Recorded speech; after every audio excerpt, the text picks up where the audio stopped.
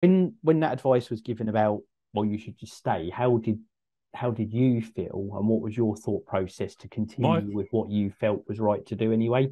Well, I was saying, hell no, am I staying? I'm not staying. It was like a really powerful emotion to say, hell, whatever happens, I'm prepared to put up with the consequences. I suppose this is it. This is what it is. This is the learning. If it had failed, I was prepared to accept the consequences. So And I think that's what that's, it is. and I don't think that's really any different than what I was saying about having mitigated and everything Hmm. else. Is that, I wasn't eyes closed like, it will just work. It was a big acceptance, but you Hmm. you accept and you own that consequence and you move ahead Yeah. with it. And I think that's the same thing you've done there. And I think, like you said, I think in all times, anything where it's a react, the advice is, you don't emotion react to things. You take a step back and you take a breath and you let yourself digest and consider.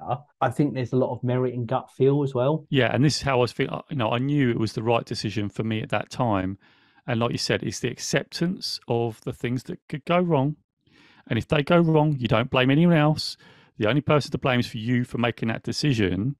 If it works out, then great. We can move on. And do you know what?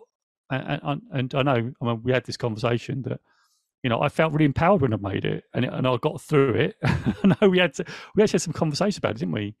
About whether I could hold on a little bit. I said no. Do you remember when we had this conversation? If I could hold on a bit, and I said no, I'm not holding on.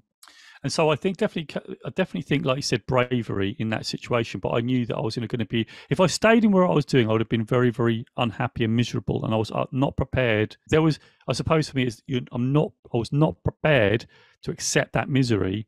And so it had to happen. And I think Yeah. there is that thing of back against the wall. I think I definitely respond better when my back's against the wall when I have to make a decision. If things I think, I can put up with that, then I'm not going to make those decisions. And maybe that's something I need to look at, or whether I want a radical change. And actually, just before the podcast, Lee and I were talking about decision making, and I'm thinking about things quite deeply at the minute, and I was just speaking to Lee about it. And this is this idea that I floated with Lee. But the other thing is I wanted to point out was that we should triangulate with people. We should not listen to people. And I think the thing is about the listening to people is that doctor that gave my beloved the advice.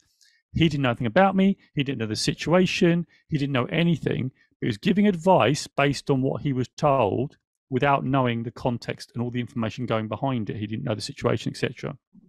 I think that's the danger. I think when we listen to people's advice, we've got to go to people who have experience in whatever you're trying to do, Yeah. and you've got to have all the facts. And you can't just go, when someone says, "Oh, do you know, I think I should make this decision," you need to ask deeper questions and more about it before giving that advice you're going to give it. Although we don't do that. I mean, I've been guilty of that. If people ask me, I've almost gone with the person's story rather than trying to be the devil's advocate. And I think, Ryan's not here, and I know I pay him a lot of credit for actually playing that devil's advocate role, because he does that really well in the podcast. And I think there's a big advantage for that, where we triangulate. Ray Dalio, I'm going to mention him again in the podcast yet again. Ray Dalio calls it triangulating. So basically, he says, you think of a decision, what you do, go find someone who's got experience or who knows about this thing, go ask them, and then triangulate. But don't ask people, because people will give you an opinion, no matter whether they know or they don't. They will. If you say, what do you think about this?